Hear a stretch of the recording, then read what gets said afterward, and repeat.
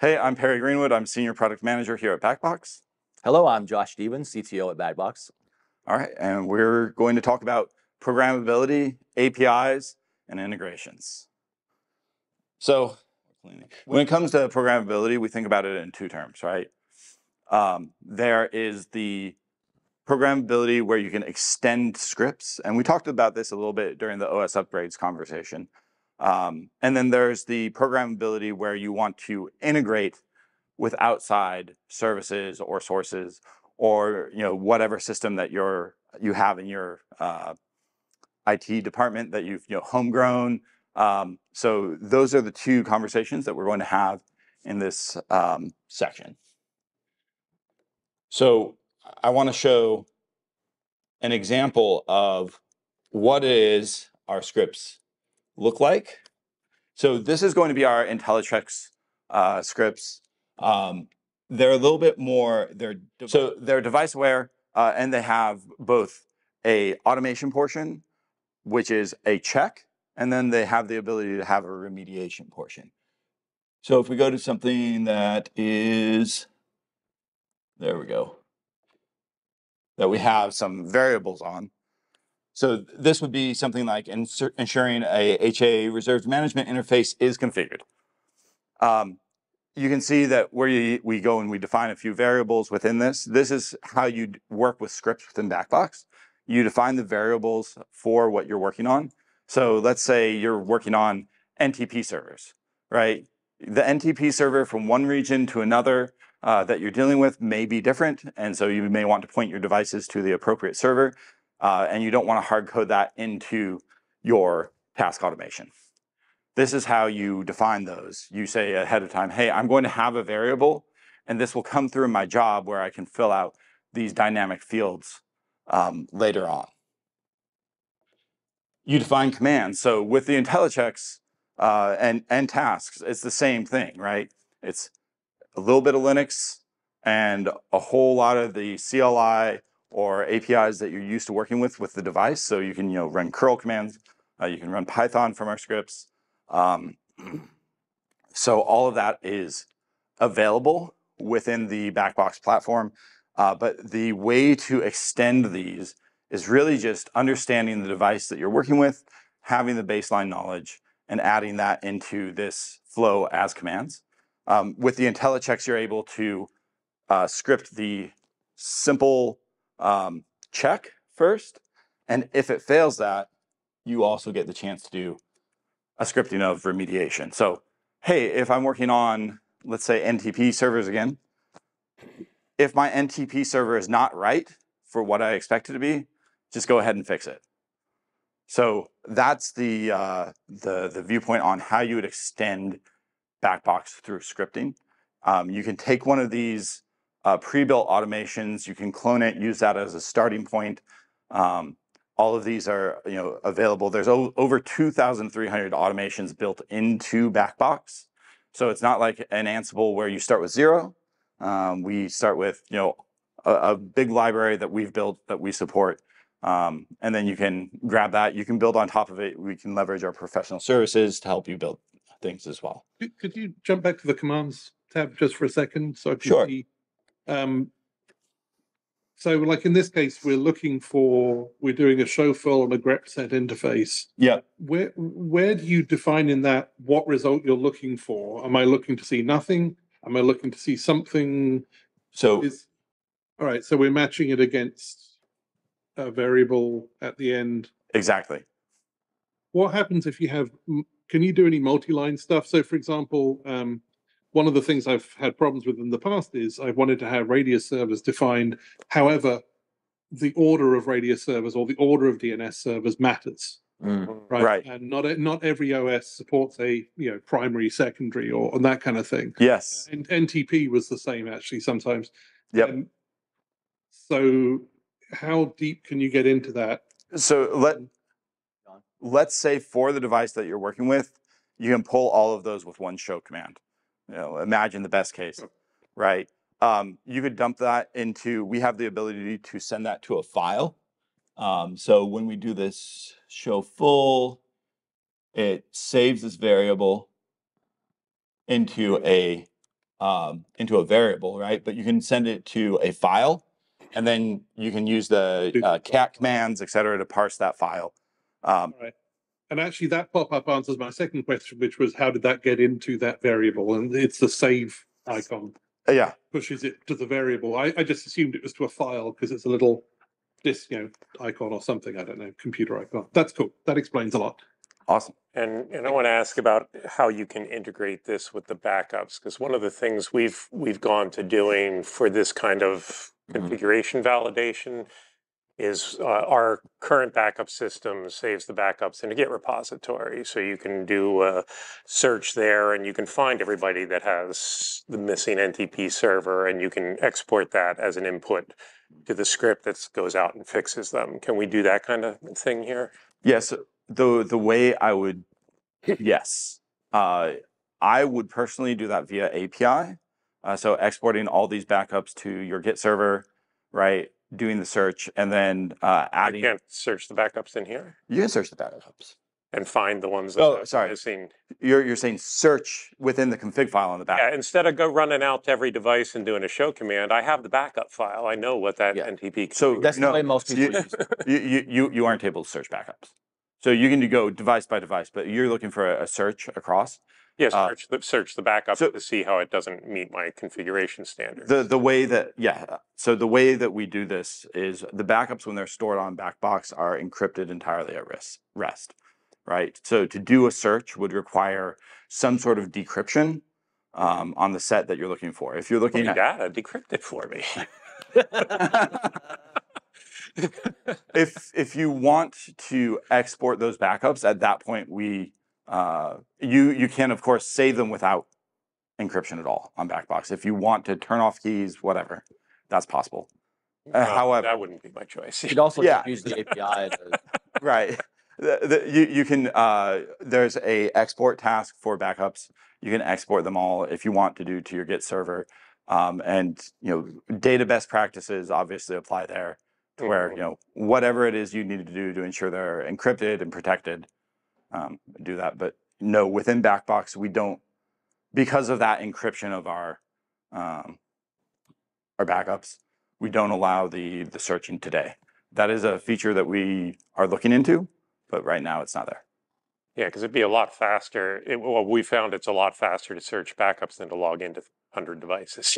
Yeah, it is. The IntelliChecks with the remediation is pretty quick, but I mean, I can see what you're saying. Where, hey, I want to search this in a backup first. The way we do that is through the IntelliChecks engine. but we also can do it as part of the backup job. So as the backup's being pulled, go ahead and analyze it for the missing configurations and then remediate it at that time.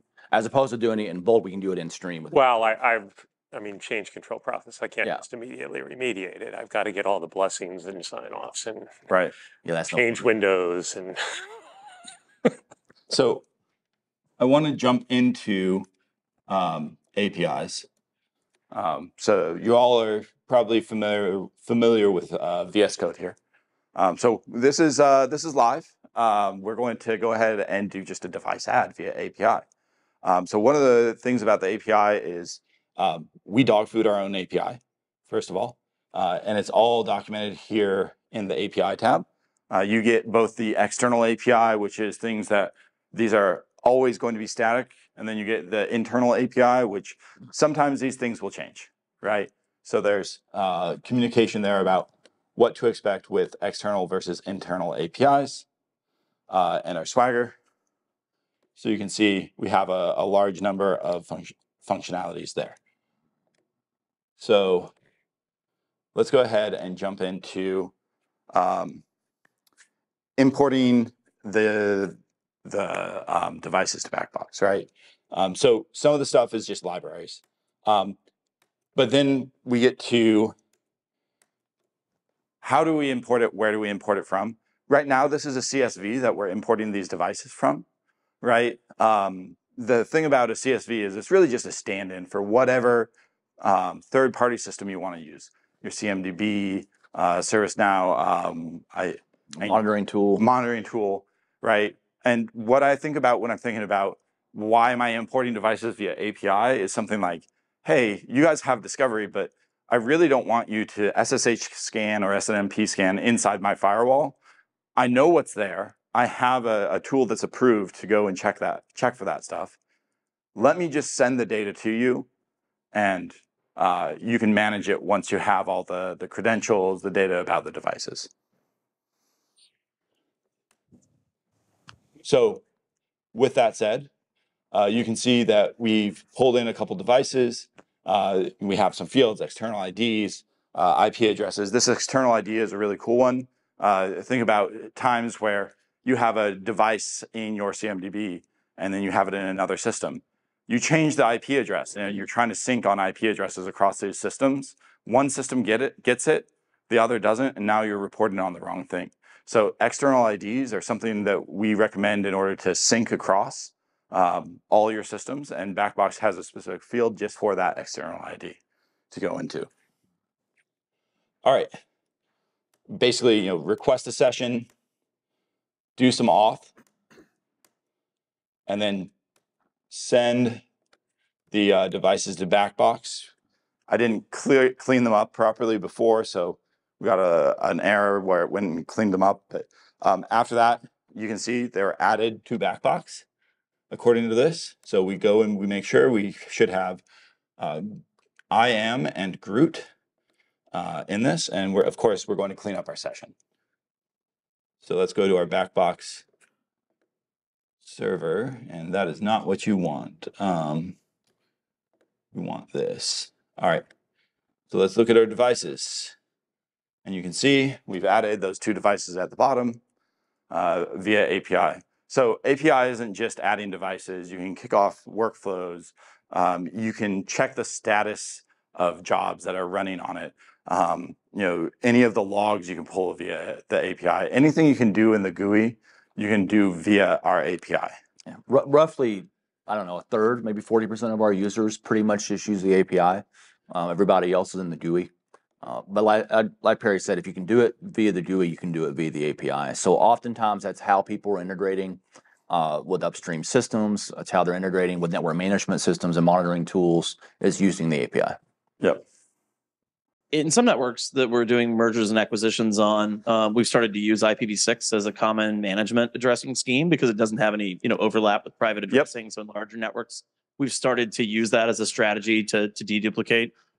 How is the IPv6 support in BackBox if I'm having to reach a device that's managed on IPv6 only? Entirely native.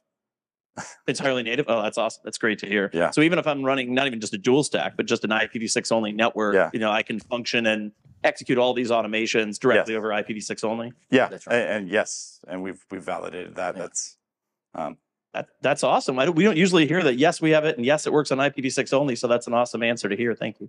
Yep. Thanks for the question, Kevin. Yeah, great. Springboarding off of that, Jody Lemoyne, Ghost in the Net, at Ghost in the Net, you're fully DNS, or is it always IP addresses? So it's always IP addresses today for our devices. Okay, but DNS is something down the road? I think DNS is something we could definitely look into, but it's not been a request of our customers today. Because the biggest complaint about IPv6 is I don't want to type in the huge IP address. Okay. First, we shouldn't have been using IP addresses all along. That's what DNS is for.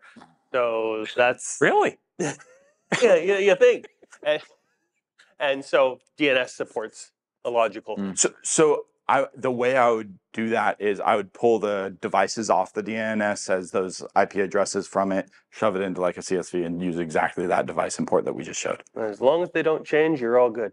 Well, and again, that's the external ID piece, right? You have to have that consistent external IP. Good question. External ID. I hadn't even thought about that. External ID.